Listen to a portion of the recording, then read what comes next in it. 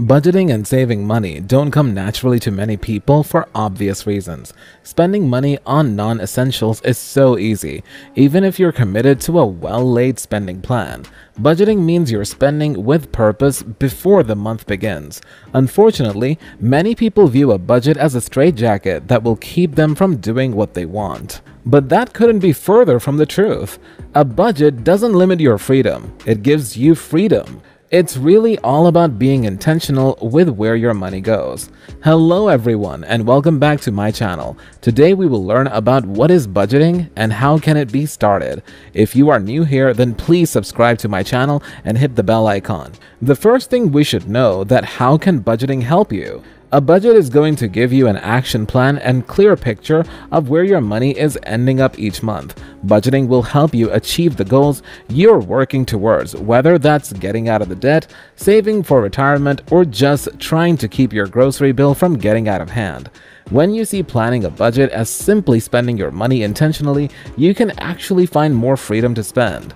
Once something has been budgeted for, you'll be able to spend that money without feeling guilty. So, are you ready to get started? Here are the top 12 budgeting tips. Number 1. Budget to zero before the month begins. This means before the month even starts, you're making a plan and giving every dollar a name. It's called a zero-based budget. Now that doesn't mean you have $0 in your bank account, it just means your income minus all your expenses equals zero. Number 2. Do the budget together. If you're married, sit down once a month and have a family budgeting night. You need to get on the same page with money, so set goals together and dream about what the future will look like. Remember, if the two of you are one, your bank accounts should be one too. It's no longer your money or my money, it's our money. And if you're single, find someone who can act as your accountability partner and help you stick to your goals. Number 3. Remember that every month is different. Some months you'll have to budget for things like back-to-school supplies or routine car maintenance. Other months you'll be saving for things like vacation, birthdays, and holidays. Regardless of the occasion, make sure you prepare for those expenses in the budget. Be sure to adjust your budget each month as things change. Make a savings fund you can stash cash in throughout the year. When you don't have a plan, you're going to get stressed. Number 4. Start with the most important categories first. Giving and saving are at the top of the list, and then comes the four walls: food, utilities, shelter, and transportation. Once your true necessities are taken care of, you can fill in the rest of the categories in your budget. Number 5. Pay off your debt. If you have debt, paying it off needs to be a top priority. Using the debt snowball method and the 7 baby steps to get rid of debt as fast as you can. Attack it. Get mad at it. Stop letting debt rob you of the very thing that helps you win with your income. Number 6. Don't be afraid to trim the budget. Brace yourself. It might be time for some budget cuts in your life. If things are tight right now, you can save money quickly by canceling your cable, dining out less, and shopping at discount clothing and grocery stores. Remember, your budget cuts are only temporary. You can always make adjustments later on. Number 7. Make a schedule and stick to it.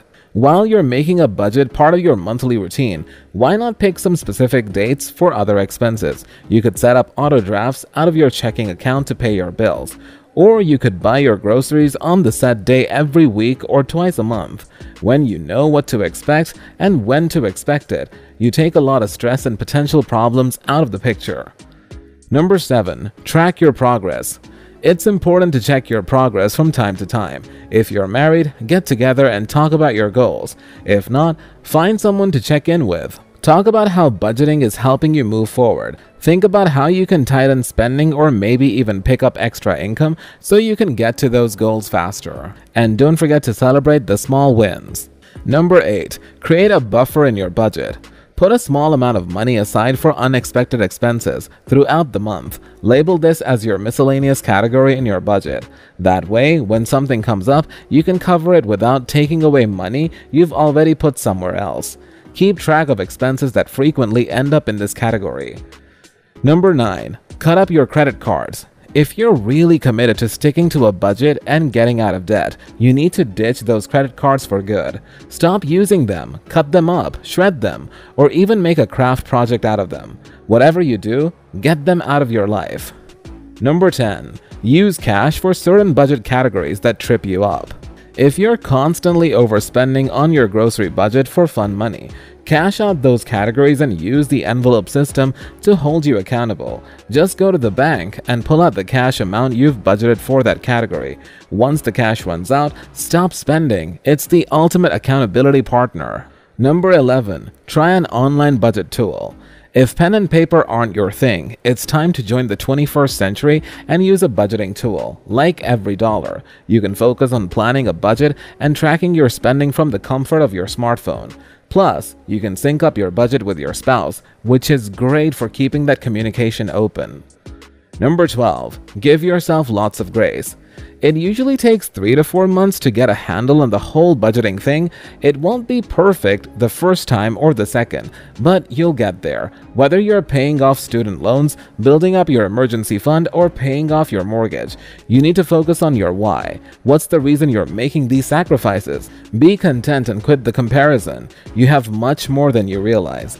Don't compare your situation to anyone else's. Comparison will not only rob you of your joy, but also your paycheck. Keep moving forward and doing what's right for your family.